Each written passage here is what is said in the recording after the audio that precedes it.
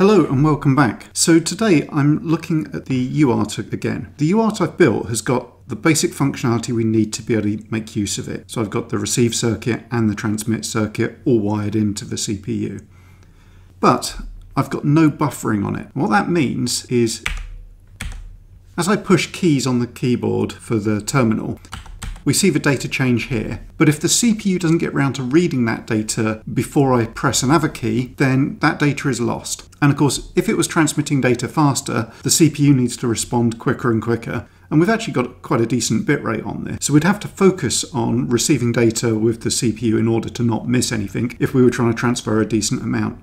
The cursor keys on the console are actually sending several bytes as a key code, and I'm only actually paying attention to the last byte because I'm pretty much guaranteed to lose the first couple. So to solve this problem, what we need to do is add a bit of buffering to the UART, and that will help us with both sending and receiving. So let's have a look at what kind of buffer would help us out and how to build one. Okay, the last type of data structure I looked at closely was a LIFO buffer, what's commonly called a stack.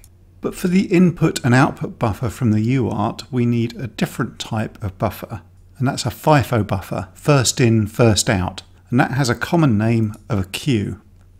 In this case, we have either bits of data being transmitted one after another, in which case we want them to be dispatched in the order we give them to the system, or we've got bytes of data being received and we want to process them in the order they're received, hence the name first in, first out. So if we imagine some data items that are in the buffer and we've just received a new byte of data we want to insert into it, then we perform the addition operation. This term NQ is probably just a programming term, but I'm going to stick with the terminology I'm familiar with. When pulling a data item out of the structure, this is what we'd call a DQ operation, and we're taking that off the opposite end. So in the case of the UART, a received byte would be enqueued onto the front, and then when the CPU takes a byte, it would be the DQ operation. Or on the opposite side of the UART, when the CPU sends a byte, that would be an NQ, and then when the UART is actually able to transmit it, that would be a DQ. So the next thing is to think about how we're actually going to physically implement that within a computer. In programming, the way we would normally implement this is with something called a circular queue. Let's imagine a set of data slots that, there could be any number of them, but the idea is that this would be a fixed size.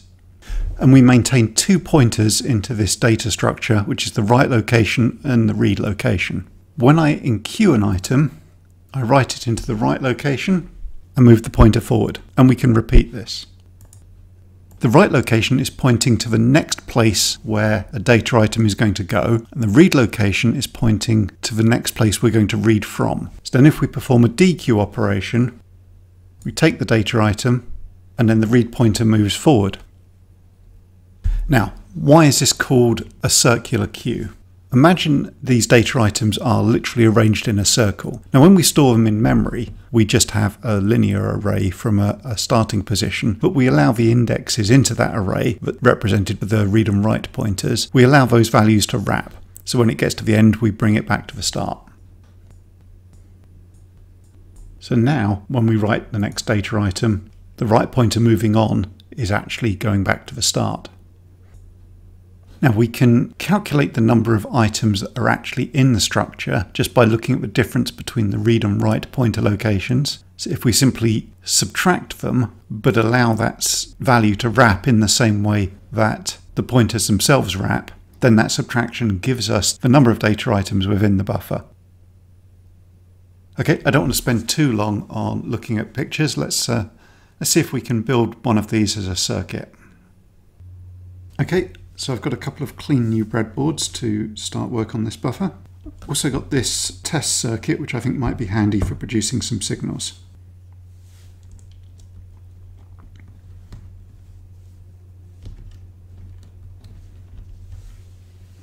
Now to start with, we need to think about how we're going to store those read and write pointers. So I'm going to make use of these 74LS193 chips. These are the counters that I used in the address registers in the processor build, so I've got lots of these lying around. Need to get this master reset held down. That parallel load needs to be held up.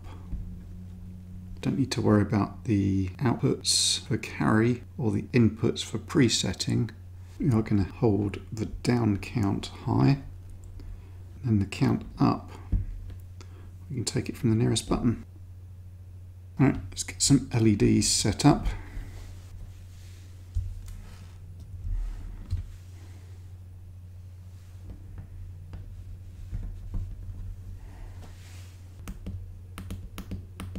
Right, so now impulse here increments the counter, so this is advancing the right pointer.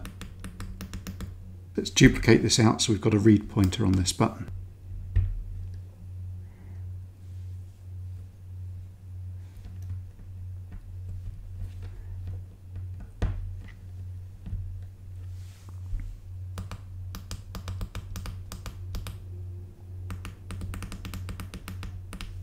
We need to turn this into something that can index a position in the buffer. I'm going to use these 74LS138 3 to 8 line decoders.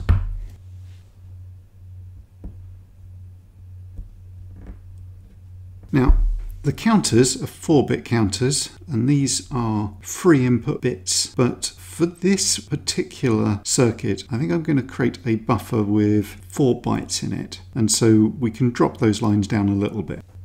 So these bottom 2 bits of the index, if we drive them into the first 2 bits of our decoder, and then just bring that 3rd input low.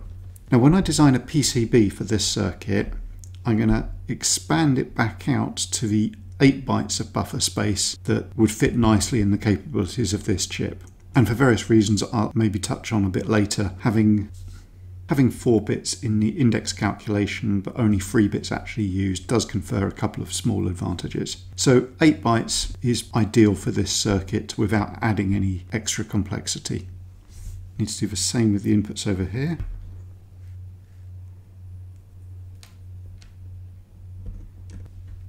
Pull the 3rd input low. Now we've got these enable inputs. The active high enable, just bring that directly high. And then we've got 2 active low enables. So now in theory, these should be cycling through 4 output lines, or the first 4 output lines from the decoder. Okay, it is, but these are active low outputs, so we'd be better off switching this around.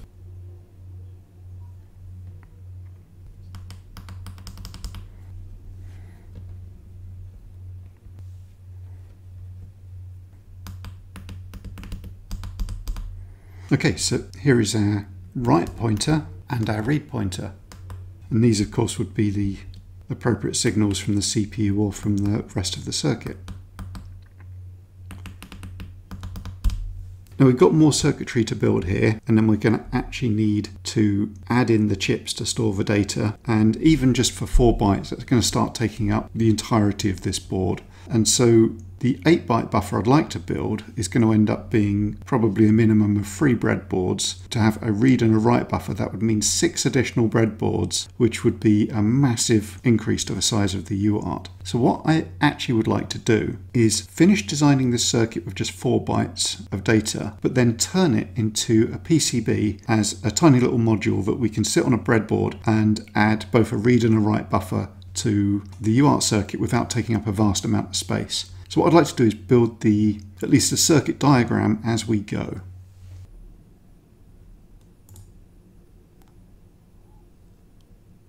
Right, so here's the counter chip and the demultiplexer. Right, now these carry lines we don't want. And these preload data lines we don't want either. Count down line, we just want to hold that high. And our data write line for now just goes to count up.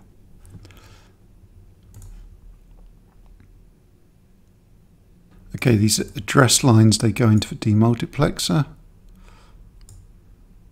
Okay, the active high enable, we're just going to tie up. And the active low ones we can bring low. Okay, now this master reset. On the breadboard at the moment we've just tied that low. But I think we're going to want to be able to access that later. So let's put a net label on it. And all of these outputs we're going to want.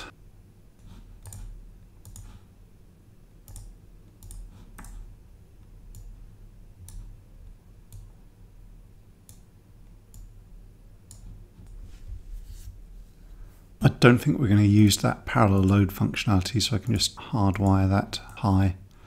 Okay, so that's our write counter and decoder done for now. So the only real difference between this and the version we've built on the breadboard is we've wired up all 3 address bits to here, and we're taking out 8 rather than 4 write lines. Now the read is just going to be a copy of this for now with the appropriate renaming.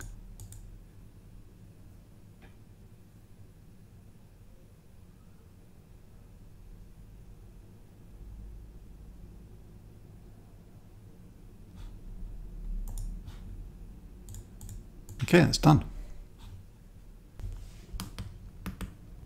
Okay, now instead of trying to read these outputs and see which ones we're using, what we actually need to do is calculate the number of bytes that are stored in the buffer, because the UART of the CPU in our use case are going to want that information. So we said that to find out how many bytes are in the buffer, we need to subtract the read address from the write address. So this is a 74LS283, which is an adder. It's exactly the same one as we used in the ALU for the processor, so you can see a bit more about it in that video. Okay, so the first thing I'd like to do is get a kind of output display.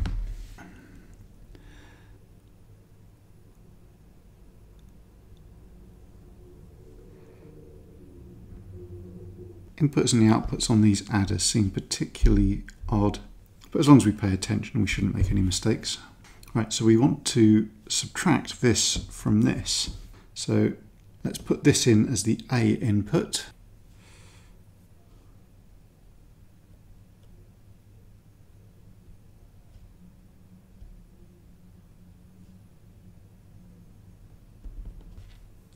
I'm just grabbing all the B inputs here. And then lastly we've got this carry input, which we will bring low for now. So we're currently adding the write address and 0. We're basically seeing the write address unimpeded here.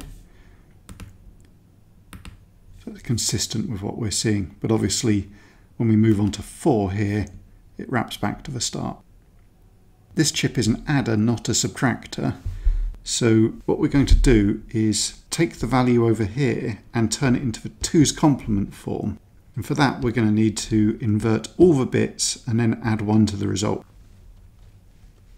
So this is a 74LS04, which is 6 inverters.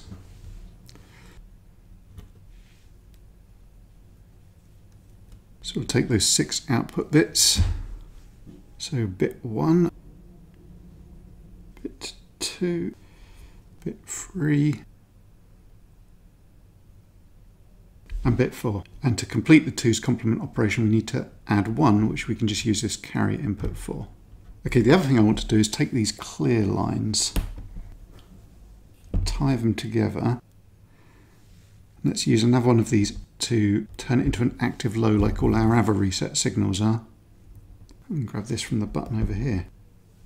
Okay, that's good. So we're going to store a data item. So the number of items stored is 1. Write address has moved on. Second one, so it's now 2.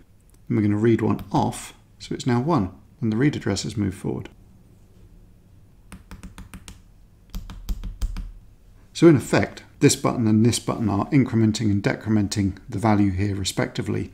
But then these LEDs are showing us the read and write addresses, whereas this LED is showing the number of bytes in the buffer. Okay, that's pretty cool. Right, let's update the EDA circuit with this.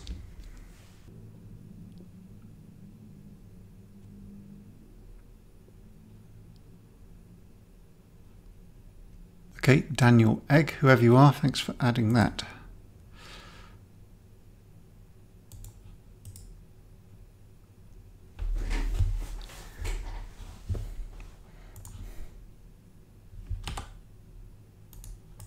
Okay, so there's the outputs. So this is the count of the total number of data items in. Now, because with the breadboard circuit we're going to peak out at 4, but with this version we're going to peak out at 8, we do need the 4 output bits so we can output the full range that we need. A inputs are all going to be the write address. No need of that carry output. Carry input is just going to be pulled high. So that's the +1 of the 2's complement calculation for the subtraction on B. And we need the inverter for that,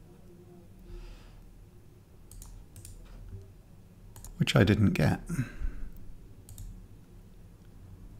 That's what I wanted.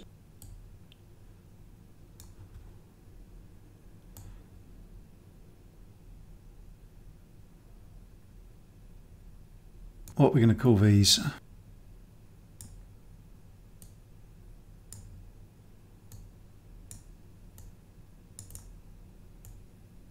Right, so B0, B1, B2 and B3. And the other thing is we used a spare one of these to create a reset line that was active low. We currently have an unused input that we best set appropriately. And there our circuit's caught up with the breadboard again.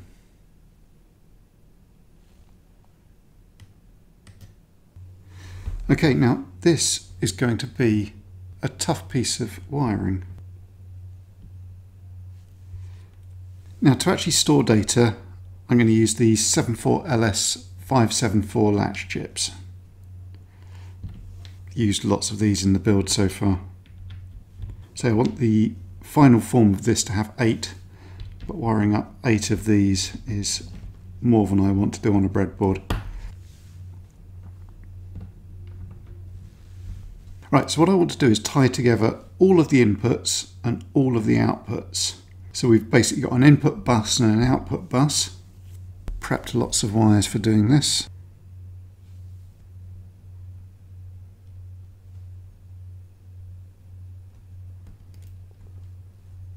Okay, let's see how easy this is going to be.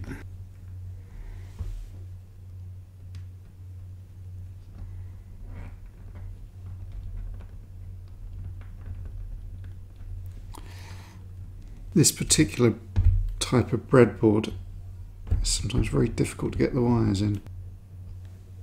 And apparently sometimes very difficult to get them out.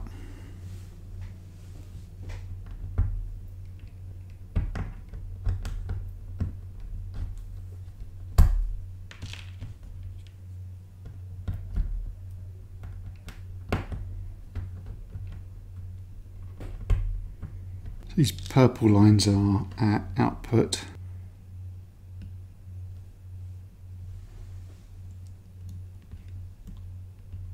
So if this is a read, our output enables are actually on this side. It's the loads on this side.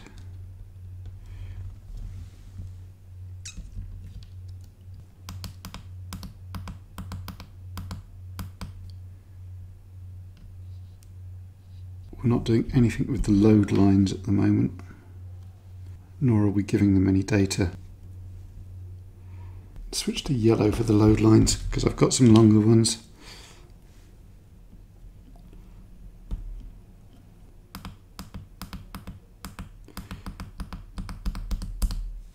Okay, now we need to get the input data connections up.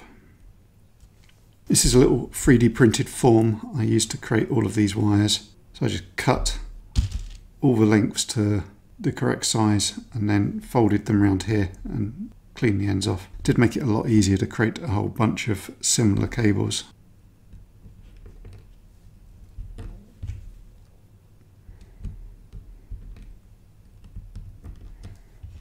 Some days on the breadboard builds, I'm just jealous that you get to see it all in fast forward.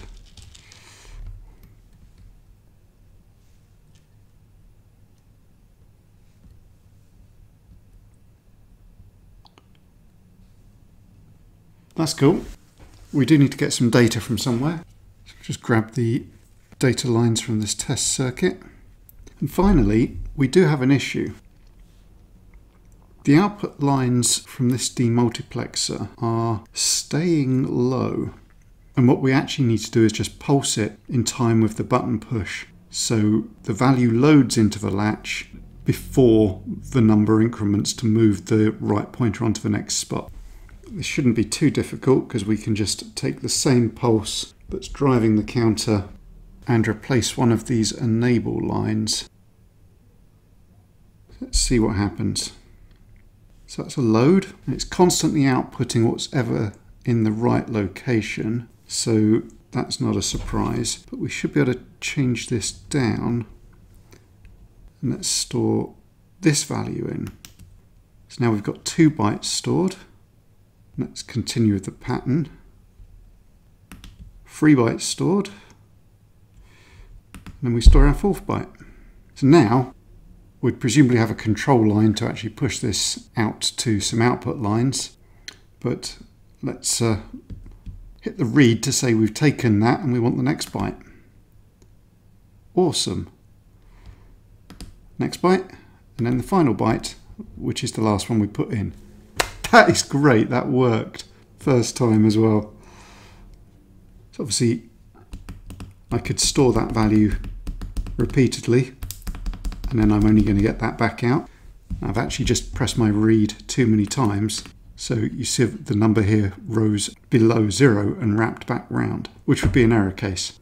So if ever the output count here shows a number higher than the number of bytes we've got, we know we've either read too many or written too many. Let's update the EDA circuit again. This time we want the 574 latch chips. I'm going to do something different though. Now, I've been using the SO form factor, but I'm going to try making this with the TSSOP, which will look exactly the same in EDA, but they're going to be quite a bit smaller.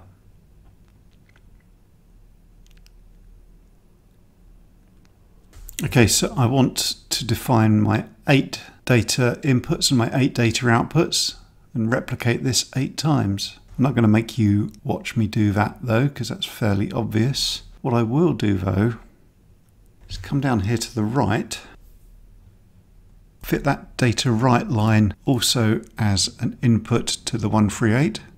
All that means is that before we increment, we bring this line high again to trigger the appropriate right line to also go high, which will cause the data to be actually latched into the 574. The same trick as we're pulling now, we can actually do onto this 138 to create a universal output enable for our module here.